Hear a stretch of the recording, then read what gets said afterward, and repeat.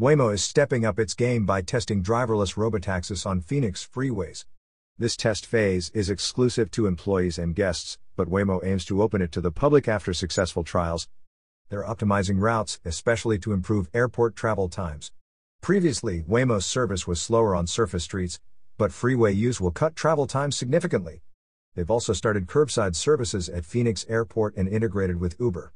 Safety-wise, Waymo shines with over 7 million miles of travel and just 3 minor injuries, outpacing competitors like Cruise, which recently faced setbacks.